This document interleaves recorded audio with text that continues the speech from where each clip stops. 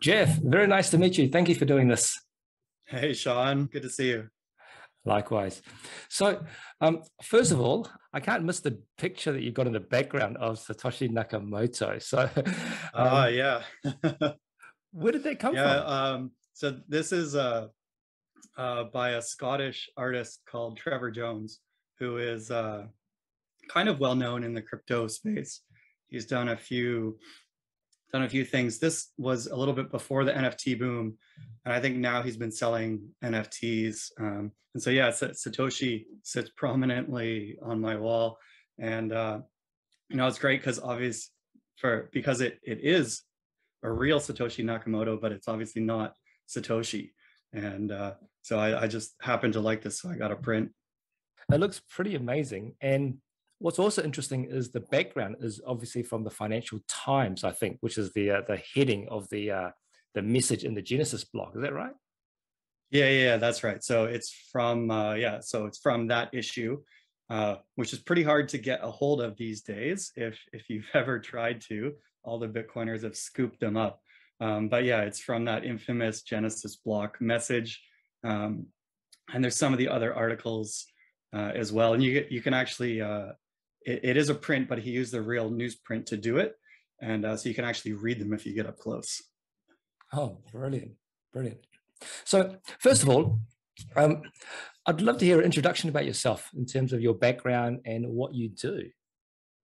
Yeah, so I guess it could be a bit varied depending on who I'm talking to. But I'm an engineer. I went to school for engineering. This is real life engineering or mechanical engineering as opposed to software engineering these days when you hear the term engineer. And after I graduated school, I sort of went traveling, landed in New Zealand, and happened upon a teaching job at the university as sort of an interim short-term thing. But that was many years ago. And so now I'm a lecturer at the uni, and I started teaching math and physics. And in the last few years, I've actually transitioned a bit. And so I still teach those topics, but I also teach cryptocurrency and blockchain at the university. And that all spun out of when I found Bitcoin. And that was about, going back a ways now, it started in 2014. And so if you're familiar with the timeline, you know what was going on. There was a lot of media after, I guess, the bull run in late 2013. And so I missed all that. I didn't have any clue. But I saw an article on Facebook, of all places, and that got me interested. And I was quite curious about it. I thought it was a good idea, but I didn't have any money. And I remember looking up the price of Bitcoin, and it was about $800. Is that's the bull run back then that we call it, right? 800. Yeah, that's right. And this is all retrospective because I wasn't there feeling it at the time. But contrasting that with how much money I had about $800, and I thought, well, there's no way. I had a unit bias at the time, and so I put it aside and didn't come back to it for a few years. And then in 2017, I was working at the uni. I was teaching math and physics, and I started reading about sort of the modern day cypherpunks. So I was quite interested in Edward Snowden and what he was up to. And at the same time, the hacker group Anonymous was also making headlines. And also that all ties in with Julian Assange and WikiLeaks. So I just started reading some nonfiction books. Glenn Greenwald wrote a great one called No Place to Hide about Edward Snowden. And then Hollywood also made a good movie about it. And so that sort of reminded me about Bitcoin. And I remember very clearly after work one day, I was like, well, let's go check on the price of Bitcoin, see what it's up to. And so I found my way to CoinMarketCap for the very first time. And, regardless of the price, I was blown away because there was this whole listing of coins. And I was like, holy shit, I had some catching up to do. I looked at number 2, which was Ethereum, and I'd never heard of it. And obviously number 1 was and still is Bitcoin, and that's really what started it, and started my crypto journey. And yeah, so I've sort of re-architected everything about my professional life to make sure it involves blockchain in some way, some form. Wow, that's awesome. You mentioned a couple of things there. First of all, unit bias. Is that right? Yeah. What does that mean? The unit bias. So the unit bias says that when you see the price of something of a single unit, so if I see the price of a single Bitcoin today at like 48,000 US dollars, you might be tricked into thinking that you need that much in order to purchase one, which is true, but you don't need to purchase a whole one. So one of the benefits of all of these cryptocurrencies, using digital networks, is that you can sort of have many subdivisions, and that's one of the good features, about Bitcoin and cryptocurrencies, is how many decimal places you have, and you kind of see it in the media from time to time. It comes up, or when you introduce new people to it, they say, "Oh, that's expensive, I can't buy one," and then immediately you have to say, "Well, no, you can buy less than one." It used to be that you had to buy a whole stock as well, one single share, and you couldn't subdivide that. So for example, if you wanted to buy Berkshire Hathaway, which is one of the most expensive single shares, you had to be quite a wealthy individual. Of course, with modern infrastructure now, we can buy fractionalized versions of all these things. Got it. Makes total sense as well. And you mentioned that you're now a lecturer in maths and physics. Can I ask what level? Is it like 100 level or 300 or master's level? Or? Yeah. So it's introductory level, and so the students I teach, they're all either starting their engineering program. Most of the students are engineers. Some of them are in computer science and software, but yeah, most of them are planning on being engineers. And so I teach a bridging program as well. So I teach students that for whatever reason either didn't make it out of high school, or they need another credit to get into uni. And so that's also part of the program. And so that's the calculus and the physics. Basically, if you know your physics, I teach Newton's laws, so classical mechanics at an introductory level. And I also teach electricity and magnetism. And then with the cryptocurrency stuff, that is more level 300 here in New Zealand. Is that right? No, I've got that backwards. Year 3, level 700 here in New Zealand, level 7 and 8. So that's more of the older, more mature students. Got it. Yeah, I can kind of relate, because I think, back in the days I did electrical engineering, and we had to do a course in mechanical, like maybe a couple of classes. And I mean, I remember having to learn Bernoulli's equation, and I had no idea what it meant, but you just had to sit there, this is back in the late 90s, and absorb all this information the lecturer was throwing at you. And if you didn't understand it, I couldn't go to YouTube to hear it another way or be explained differently. I just had to read a textbook and practically failed the exam, really. But learning nowadays is totally different. Oh, I mean, the change is incredible, and it is entirely due to YouTube. I honestly believe that YouTube is the greatest public good of modern times, maybe even more so than Bitcoin, at least in the short term.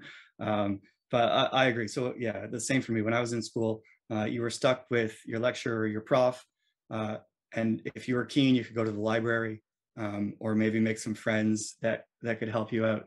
But nowadays it's incredibly different, and so you really have to incorporate the YouTube alternatives into your planning, and sort of we have to be careful not to teach with YouTube, because that doesn't make you a good teacher, but to encourage the students to find a source. A lot of learning is finding someone that you can relate to in conveying those concepts. And so if you find a good YouTuber that you can relate to and that you can understand really well, that can be so much more valuable than having a lecturer. And to try to do it in tandem. So yeah, YouTube is incredible. It's done crazy things.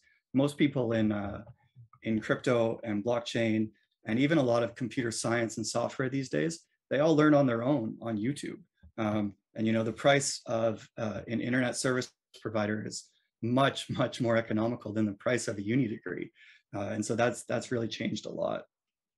Yeah, and you also mentioned Edward Snowden and Glenn Greenwald as well, and his book. I remember seeing a documentary where I think Glenn flew to Hong Kong, and then they were like talking, and Edward Snowden had a sheet he covered over his head in order to type a password because he was that paranoid. And did you ever see Edward Snowden on the Joe Rogan podcast by any chance? Snowden I have seen some of that, yes, that I recall. He was one of the first people to zoom in, right? Because he's in Russia. Exactly. Yeah. So that documentary is excellent. And I remember thinking the same thing, like he's under the sheet typing in his password, but he was buying himself time, I guess, by the seconds or by the hours. He was fully expecting to be found. And he was just waiting to make sure that he could sort of tie up the loose ends according to his plan before it happened. Yeah, I mean, it's an incredible story. And of course, now he's exiled. He is on Twitter and he occasionally makes video appearances. And I would encourage yourself or anyone else to read what he writes. He's like you say, he can be seen as a bit extreme, but he's very well versed in things like privacy, and in terms of how that relates to human rights. And so I'm just fascinated by the whole story. And just before our session today, I was thinking about it, about how no one still knows how he got his information out of the NSA. In the Hollywood version, he like puts a USB stick into a Rubik's Cube and smuggles it out. And he never disclosed details of how he was able to get, because it's all closed networks, right? And nothing's allowed in or out. And so I think that also was interesting. He's now publicly disclosed on Twitter, that he needed to use Bitcoin to pay for web hosting in order to be able to set up the whole thing, and so on. And so that really inspired me to check out, this decentralized cryptocurrency. What does it all mean? Yeah. And indeed his book as well. I think you mentioned, was it Glenn's book you mentioned, or Edward's or Snowden's book? I haven't read one by Snowden. Okay. It was by Glenn Greenwald, the journalist. Yeah. Got it. Yeah, I just remember from the Joe Rogan show where Snowden was just sharing his background, how he grew up in a family. His parents were like part of the government as well, and all that. And then he was like seconded to Hawaii, and he was just sitting there, and then he just stumbled upon all this information. Amazing, as you say, fascinating story. Yeah, fascinating story. And of course, he's changed that whole thing about how governments collect data and what they do with it, and whether or not they're allowed to in that whole legal process. He really blew the lid off of all of that. Yeah. And then what about your rabbit hole story? I mean, you alluded to this a little bit back in 2014. You saw the price of Bitcoin, but is it the first time you heard about it? That was the first time that I heard about it. And but before that, I like to say that all headlines lead to Bitcoin. But before that, like well before that, in 2008, I remember, this is obviously before Bitcoin, but the GFC was ongoing and it was making headlines worldwide, and it was quite a big deal, especially for people in North America. It dominated the news cycle, and I didn't have any money, so I didn't lose anything. But my parents, in terms of things like pension funds and retirement accounts, and that boomer age, they definitely took a big hit. And at the time, I had no idea like what it all meant. I had no idea how finance worked, none of that. And so I started learning about that. This is obviously preceding the Bitcoin days. And so I already had a pretty strong interest in how financial markets work, and basically how the money makes the world go round. And so when I saw Bitcoin, it didn't click at first, but I thought that's a cool idea. And actually there was a lot of China FUD around Chinese miners. And I remember thinking, oh, no one really knows what's happening inside of China. You know, when I was trying to make my decision as to whether or not to get into and buy some Bitcoin, and I ended up putting it on the shelf. And I'm glad I came back to it, but of course, wish that I came back earlier. So yeah, I think it all ties together, like financial cycles, the occasional crises, which we may be into now in the COVID era, and you know what's the way out? How can we try to protect ourselves? How can we ensure that, you know, labor contributed to society today can be rewarded and hold its value into the future for our next generation, for our children? You know, very important stuff, thinking long term. And so it all ties together. And it wasn't until SegWit, so the block size wars in 2017, that was when I first bought some Bitcoin.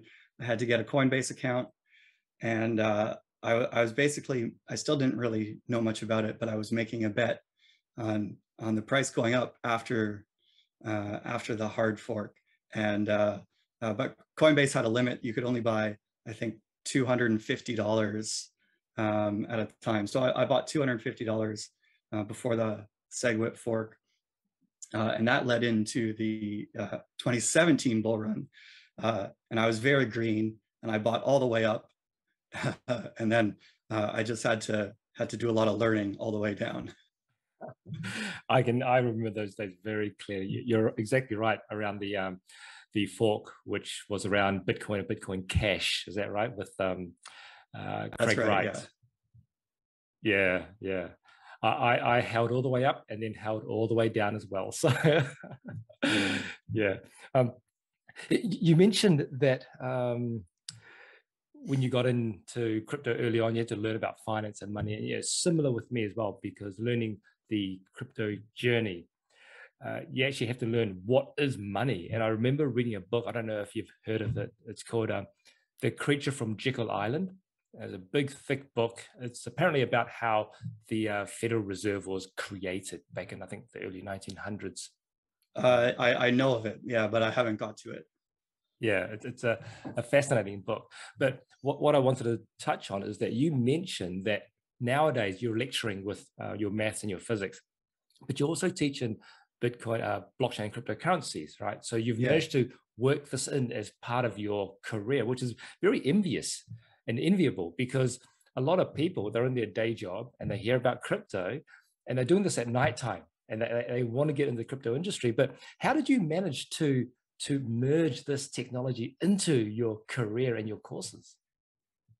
Yeah, I mean, very, very good question. Yeah, you hear a lot of stories of this, you know, people leaving what they, I guess, derisively refer to as their day job, and making the switch. And so I still have sort of one foot in both, but I'm happy that I was able to. What I did was I looked around the landscape at the universities here in New Zealand, and I was looking for that Bitcoin class. There were a few already in America. This was in 2018, so a few years ago now. So the famous universities in America, they had some in their either computer science department. So every school has a computer science department, and depending on how big your CS department is, you might also have a distributed systems group. And so that is an area of academic research, which has now been completely overtaken by blockchain. But there's a bit of a lag between the entrepreneurs and the cypherpunks and and what happens at university. So I was having a look at these and seeing, well, what had other people done? And it turned out that no one in New Zealand had done anything. The only thing I could find was at the very end of one syllabus, I think it was literally the last word, the prof had put in the word blockchain, and it was in a cryptography class at University of Auckland. And I thought, well, this is great. No one else is doing it. So this is a perfect opportunity. And so I sort of got in touch with a colleague, the only other guy that was interested in blockchain. And together we built some papers and got them approved. And so they're still going, which is good. And the last I checked, they're the only sort of blockchain specific classes that you can take at a uni in New Zealand. And I guess maybe a plus and a minus is that they're elective courses. So they're not part of any core degree program, which means that basically anyone from any background, if they have space and time, they can take the class. The downside is that you're dealing with your audience is quite varied in terms of their own backgrounds. So we do a bit of coding, we do a bit of distributed systems, computer science stuff. The very first lecture is about the history of money, so we do a bit of economics as well. We do sort of a lot of blockchain conversation, and it goes a little something like this. I think a blockchain could help here, and then myself or my colleague will say, okay, well, how is a blockchain going to help solve that problem? And that's kind of, I guess, the trite version of what happens in a blockchain paper. If you look at other unis, they do get into a lot more technical systems work. But at this stage, for these classes that I teach, we don't do we don't do a lot of that. But if students come in with quite a technical background, then for sure we encourage that. And we do get some students that sort of write their own blockchains or piece together their own blockchains using contemporary tools. So I definitely got lucky in that sense that I guess we came along at the right time. We weren't too early, we weren't too late, and we got these new classes approved. And so yeah, moving forward, I'm hoping to concentrate entirely on that in terms of my day job. Got it. So with this courses, you mentioned it's elective. What's the duration? Is it like a semester or like a couple of hours a week over a term? That's right. It's one semester. If it's an undergrad course, the students generally get 3 hours a week. You can split that however you want. Most people will do a 1 hour lecture and a 2 hour tutorial where you go through some exercises or work on a project. And then at the master's level, it's 2 hours a week. And again, that could be split into 1 hour of lecture and 1 hour of discussion. So it's only a couple hours a week in session time with the lecturer. But the expectation is that outside of class, there's a lot more time, as you know very well. Yeah.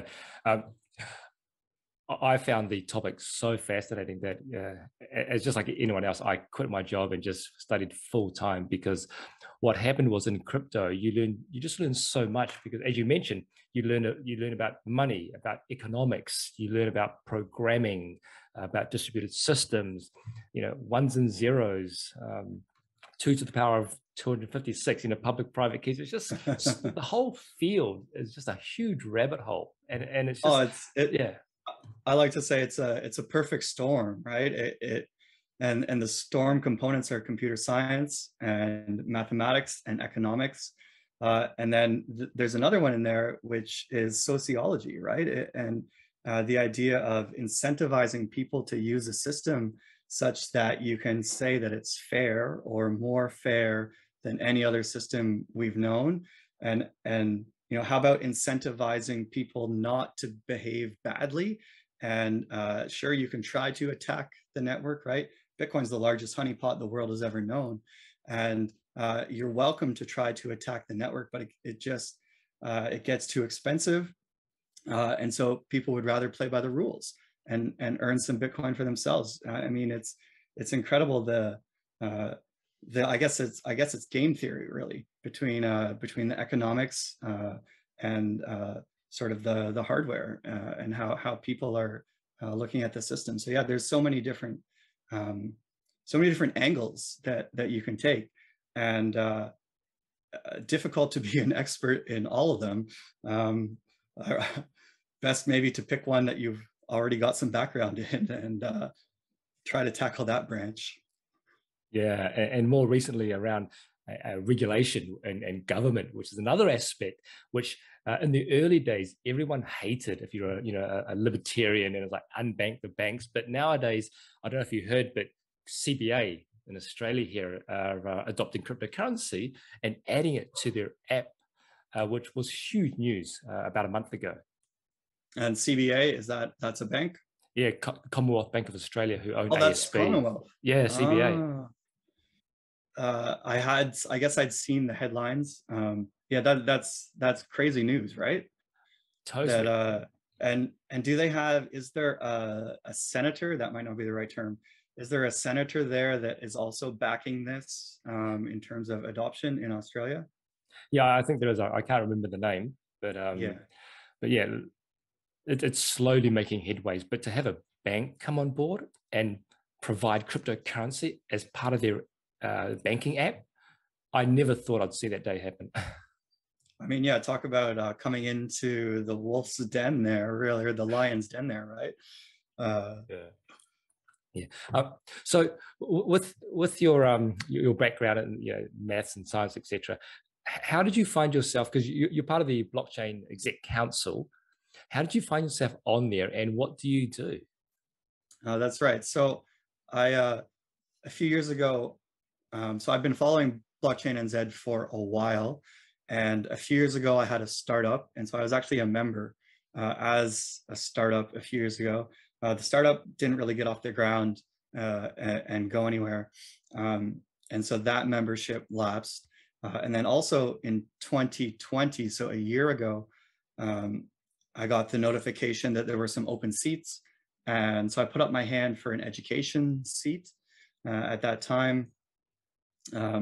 And then so that didn't work out, and actually that seat went to Alex Sims. I believe that was just last year.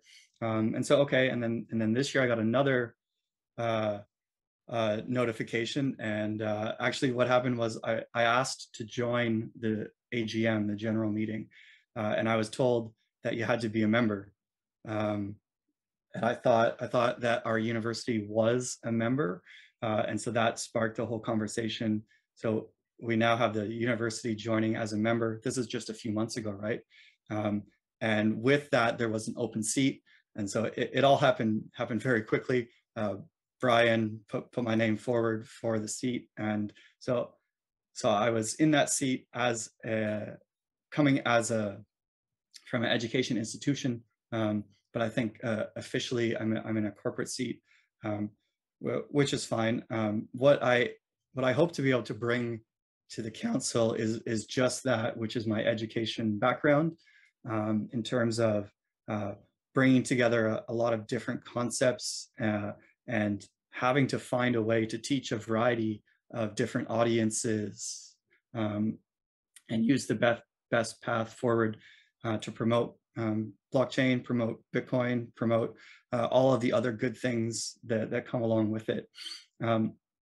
So that's how I see it. And I was looking at some of the other chats that you've done, and actually the first two I looked at, both people put their hand up and said, "Oh yeah, I'm here for education as well." And so I was like, well, maybe I should contribute in a different area. But no, I don't think that's the right reason, and it doesn't hurt to have too many people going down that pathway. Maybe as an aside, I can perhaps be kind of like a technical pillar to lean on. In terms of published media and papers and articles, sometimes it can be difficult to get through some of the material and understand what's happening. So perhaps I can assist in that manner as well. I think I would consider myself maybe first a Bitcoiner and secondly a technologist. So like you mentioned about public-private key pairs, I love that stuff. I don't shy away from what an elliptic curve is and how it can be used, and perhaps the good parts and the bad parts, all the way down to the systems level. So I guess it's still early days, but hopefully I can contribute in a number of those areas. Sounds great. I mean, yeah, I remember the public-private key pair. It took me years to get my head around that, but luckily I can see with your mathematics background, I mean, the maths language, so to speak, you'd eat that up for breakfast, I imagine. Maybe not for breakfast, but it definitely makes a good afternoon snack. Very nice. So what's on the horizon for you? I mean, so you're teaching the courses, you're lecturing. Do you have any side project, anything that you can disclose? But I mean, what area interests you, for example? So I guess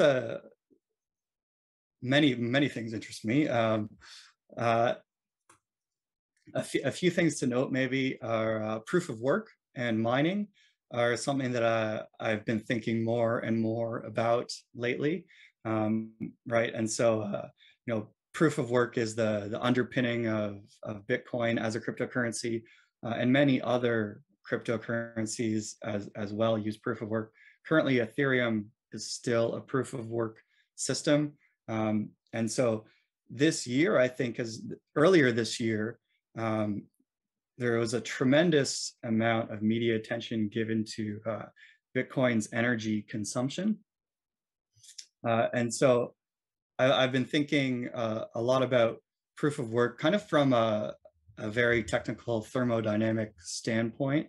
And I guess there's one question. I've been following a few debates on Twitter, and there's one question is that can proof of stake, which is what Ethereum hopes to shift into perhaps next year, can proof of stake be as secure as a proof of work system?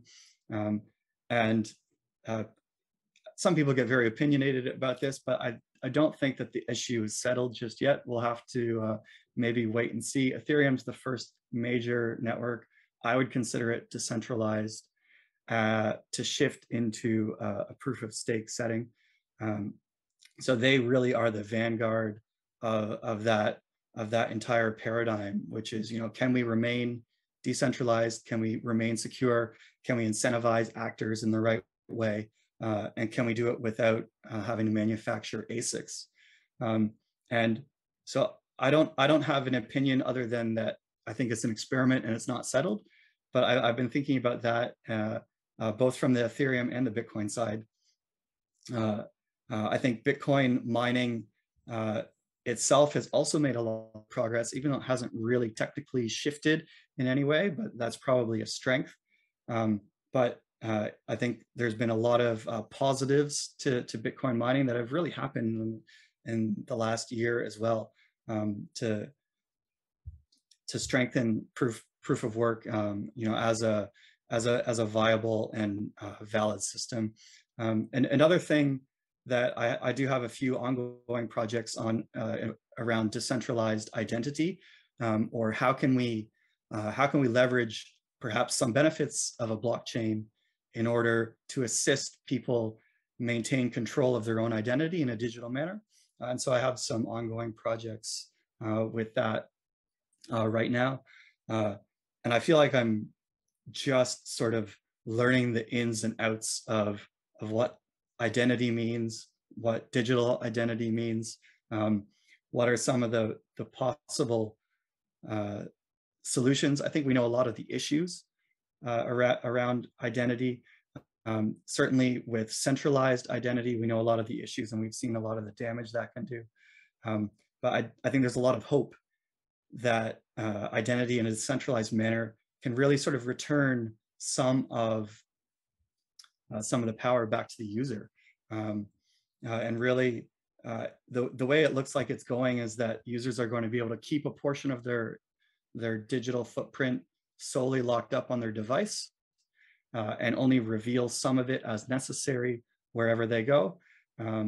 And So I think that there's a lot of promise in this area as well. Indeed, it sounds fascinating. I mean, there's so, like you say, there's so many avenues you could go down in your research. I couldn't help notice, we started talking about the first artwork there with Satoshi in the background. I just wanted to end with the other piece of artwork, which I believe, is that Neil Armstrong on the moon? That one? Yeah. Yeah. So that's a real NASA photograph. And it's just that, I think it's from a late mission. There's a rover in the background there, and so that is from Apollo 17, one of the last missions to the moon. And I just happened to pick that one up on TradeMe, yeah, it's a real NASA photograph, either from the moon or from a Hollywood studio, depending on what side of that debate you lie on. Indeed. I mean, astronomy was my favorite topic as a kid, and I was devastated to learn that Pluto is no longer a planet. Well, it's a planetoid, yeah. So maybe there's a few others that are in the category as Pluto as well, but they look like potatoes, right? Whereas Pluto actually looks like a planet. It maintained its spherical structure. It had the critical mass, but its mates are a bit misshapen. Yeah. And then, well, you did point to another picture behind you, which that's not a note, is it? Yeah, I mean, a keen eye will know what it is. You Zimbabwe? may not know this, but I'm a trillionaire. It's a $100 trillion note, yeah, from Zimbabwe, which is I guess it's past tense now, a famous experiment in monetary debasing. Yeah, I mean, I heard the story how people were they had all these notes in a wheelbarrow.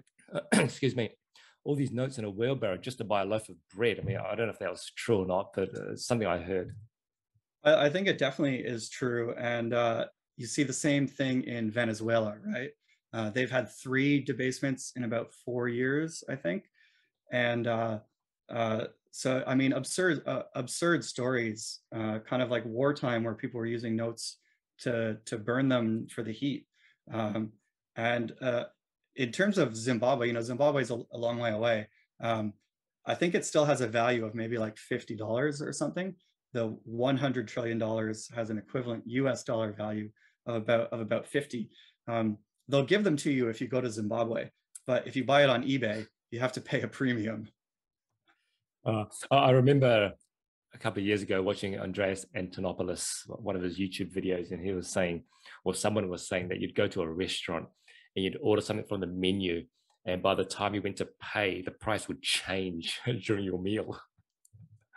Yeah, completely absurd. And like from my standpoint, or from our standpoint, in a nice, stable country and economy, these are the stories of fiction or of films. But it's incredible that many people in the world today live under sort of a modern hyperinflationary regime or context, and it affects a lot of people. And that's one of the benefits of decentralization, is that you can have a system that doesn't adhere to borders, and that's truly global. One of the first easy rebuttals for people that say, well, Bitcoin is just digital payments, or that's just a digital version of what we already have. Usually, aside from these people maybe not having done a lot of homework, they're coming from a context of having like a nice stable system. They probably have a credit card, they probably have a mortgage, right? But something like Bitcoin is a truly decentralized, borderless system, and I think that's often overlooked in the debate, in terms of the value that it can bring. And if it doesn't bring you value, well, that's okay, because it quite possibly could help somebody else. Nowadays, it might be a little bit expensive in terms of fees for some of the unbanked or some of the poorer countries in the world to buy Bitcoin, but there are solutions to that are coming around as well. You mentioned Antonopoulos there. He he's kind of faded a little bit recently, working on his own personal projects. But one of his YouTube interviews was very pivotal for me as well. I remember him talking about the situation in Greece, which is where he's from, and how they were undergoing a lot of inflation. This was, I think, as they were trying to join the EU, so that they could have the euro as their monetary currency. And it really hit Andreas hard, because he was telling the story, about his mother's life savings that she has in a Greek bank account, and how it was really important for him to be able to convince her to convert her life savings into Bitcoin. And so that really was an influential moment for me, watching Andreas tell that story. And of course, he's an OG. His book Mastering Bitcoin is one of the best technical descriptors of Bitcoin and the software around. Yeah, indeed. I think anyone who wants to get into Bitcoin, including myself, have watched hundreds of hours of Andreas on YouTube. So thank you so much for your time, Jeff. It's been amazing talking to you and learning a bit more about your background. Love the 3 pieces of artwork you've got in the background as well. And yeah, thank you so much. Cheers, Sean. It's been great. Awesome. I'll catch you later. Bye.